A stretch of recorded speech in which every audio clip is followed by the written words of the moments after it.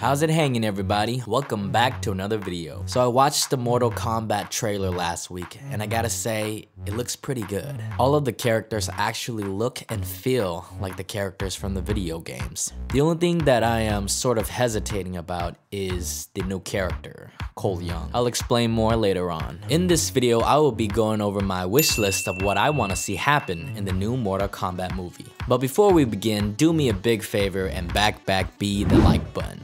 Alright, so the first item on my wish list is to limit the new character. I really don't want the new character to be the main focus of the film.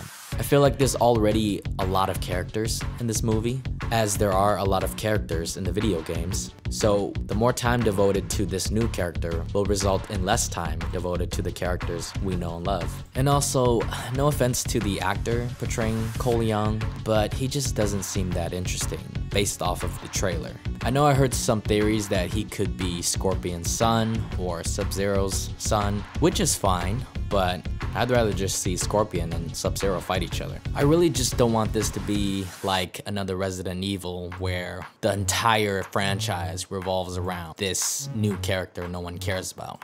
Speaking of franchises, the second item on my wish list is to make Mortal Kombat a trilogy. There's more than enough story there for you to turn this into a franchise. This leads straight into my next item, which is to save Shao Kahn for the next film. I think it would be a huge mistake if they defeat or kill off Shao Kahn in this film. Take a page out of the Marvel playbook and save him for the next films. You can show hints of him in this film, like in the trailer where you can see the statue of Shao Kahn. He'll be in the background manipulating things behind the scenes, but he won't be in the forefront as the main bad guy. Pretty much just make him like Thanos. You can let Shang Tsung do a lot of the heavy lifting, but I think it would be even more awesome if they made Sub-Zero the main baddie.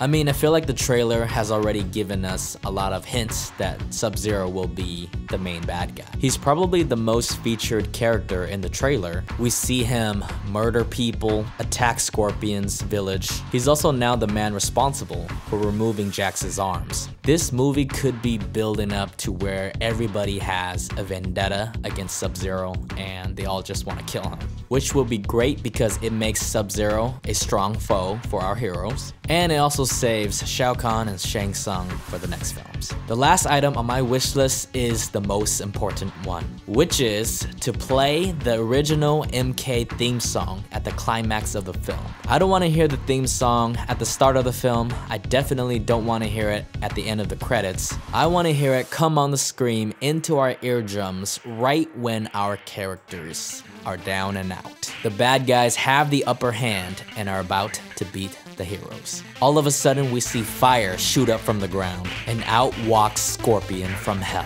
This is where the theme song starts playing. Scorpion arrives and just dishes out a can of whoop ass on everybody. The good guys now have their strength and are helping Scorpion defeat the bad guys. At the very end of this battle, we see Scorpion do a fatality on Sub-Zero. And that is how the movie ends. Thank you guys so much for tuning in. Let me know what you guys thought about my wish list, and also leave some comments on what you want to see in the new Mortal Kombat movie.